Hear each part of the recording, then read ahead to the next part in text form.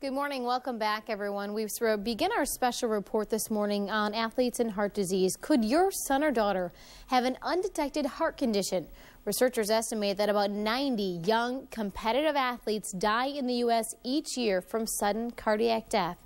Joining us this morning to talk about the risk that comes with being a student athlete is physician assistant Andrea Winters. Good morning, Andrea. Thanks for getting up with us.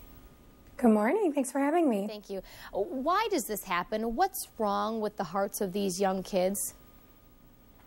Well, there's a number of conditions that can cause, unfortunately, sudden or even unexplained death in athletes.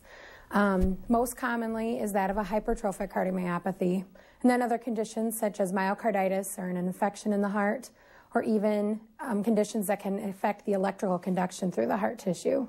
Okay, so how do these go undiagnosed or undetected? Well, we have to remember, first of all, that for most of our students and athletes, they have entirely normal and healthy hearts. For those that don't or have a condition that would put them at risk of a sudden or unexplained death, actually there's typically going to be some sort of clues that can be identified prior to that event and can be picked up at the time of a well-child exam or a sports physical. For some of these kids, do they not notice the clues because it's normal to them? I think that's what becomes the difficulty of making sure at the time of an exam that we do a very thorough and thoughtful exam, asking the questions that will prompt the children and the students to think about what might actually put them at risk.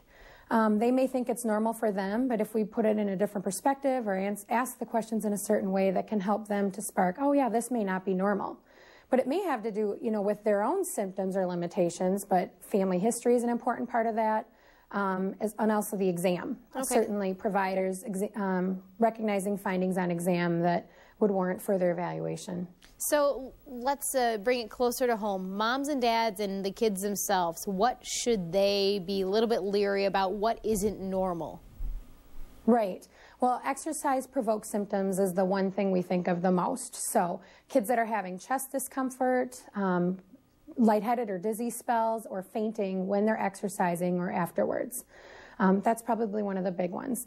Exercise intolerance. So, asking children, gosh, are you keeping up with the other kids on the team? Do you feel like you're lagging behind? How are you doing compared to your performance last year? Is there a change? Are you getting more short of breath? Are you having something that's causing you to have to stop and rest before you typically would need to? Other things that we would worry about would be unexplained fainting spells or chest pain. Mm-hmm. I want to caution you, most chest pain and fainting in children, young healthy children, is not heart related. But those cases that are eluding evaluation, we're not finding identifiable cause, or maybe we're not able to treat it, those are the ones that we may warrant further evaluation. And of course it's important to go to that annual physical? Absolutely. Our providers are trained to look for the things that put kids at risk of these dangerous entities. Mm-hmm. And I think too, from a parent's standpoint, maybe talking to your child beforehand to get them thinking about what they may want to discuss or what may be pertinent, but also evaluating and knowing that family history is really important, not just for the immediate family, but grandparents and mm-hmm. siblings and maybe aunts and uncles and such. So that's another important part of this. All right. Well, Andrea, thank you so much for joining us this morning. It's been in the news recently, yeah. So a lot of people have a lot of questions. So thanks for kind of laying out on the line for us. Thanks so much for having me. All right.